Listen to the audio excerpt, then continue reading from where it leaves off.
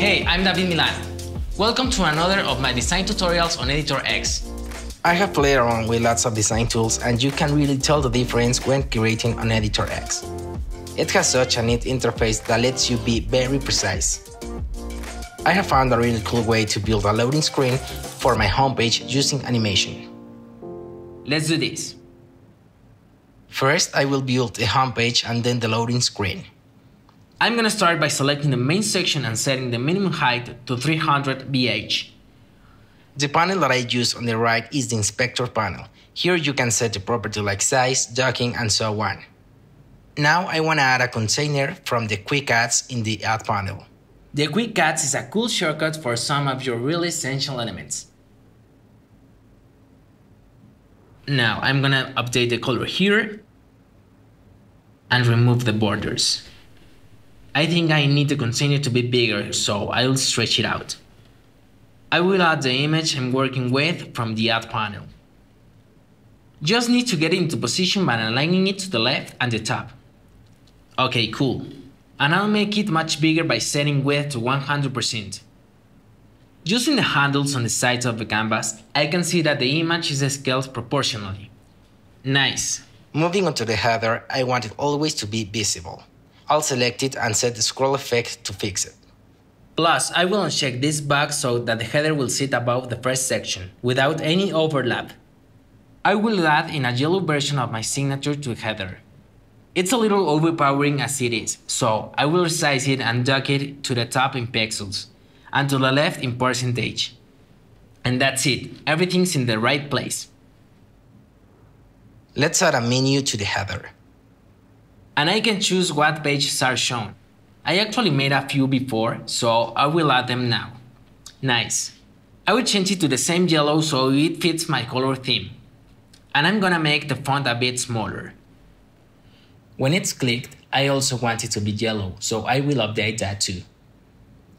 The spacing needs a little sorting, so I will drag it a bit and dock to the top and right. Now I'm going to start building the loading experience for the site. I will hide everything on display including the header and main image. I prefer to have a clean canvas to work on. Through the Layers panel, I will hide the container too. Nice. Through the Add panel, I will add a black version of my logo. And dock it to the top. I will set the top margin in pixels plus make sure all other margins are set to 0. I'm adding this black horizontal line from the Add panel to give some more detail, and I will resize it so it fits perfectly underneath my name. Don't you hate when you see imprecise alignments?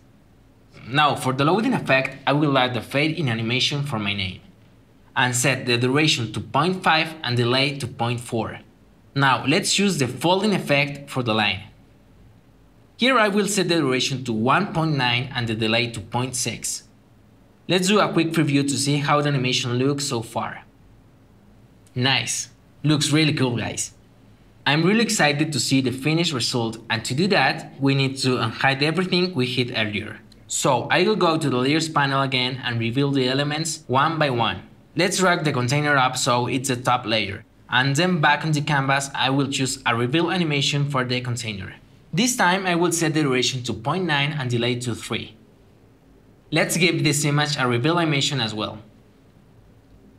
And set the duration to 1.2 and delay to 3.4. Now I'm gonna bring back the header, so I will go through the Layers panel and choose to display it.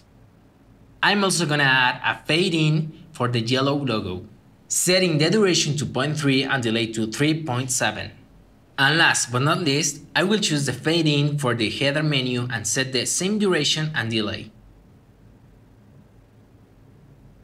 And now my favorite part of this, checking my final design in the preview.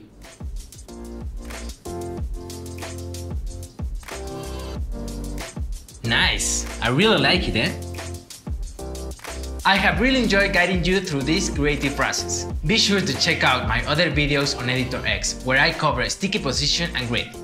Ciao for now!